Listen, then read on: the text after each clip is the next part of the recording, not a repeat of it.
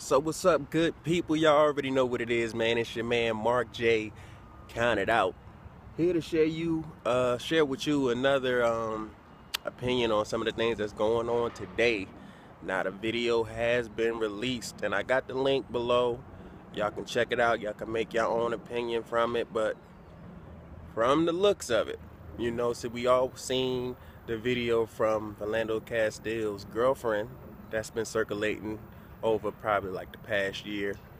But now the dash cam video has been released, and it shows the whole incident. Now, what you'll see in the video is initially it started out like a routine stop. Officer asked for the license registration. He, stated why he stopped Philando Castile. And after Philando Castile, provided him with the information, he went on to tell the officer that he had a firearm in the car. The officer replied. He said, "Well, don't take it out." He said, "No, I'm not gonna." And then it kind of took a turn for the worse, man. So honestly, with this being put out, it got my blood boiling, to be honest with you, good people. And honestly, I really just think, these body cams, that video needs to be released next, because, man, if that's the video y'all showed the jury, I'm really not sure.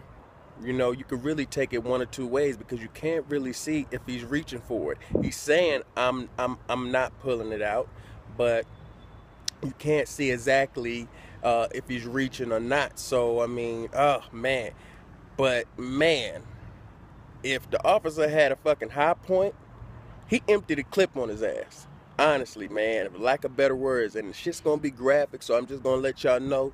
Like I said, the link is posted down below. Y'all let me know what y'all thinking about this situation, man, because honestly, man, like I said, the body cam is not released, just the dash cam. So you can't really see inside the car to see if he was reaching for it. Honestly, man, shit. All I know is from the video that she stated, and even after they shot Philando Castile, the video I seen, I'd never seen a weapon. So she was shining on the car from her point of view, and I never seen the weapon. So he never pulled it out. Let's just put that out there. He never pulled the weapon out. And for that to happen, man, shit, it really is no explanation for it. Now check me out. Like I said, man, y'all let me know how y'all think about this, man, and let's talk about it. It's Mark J. Count it out. Holla at me.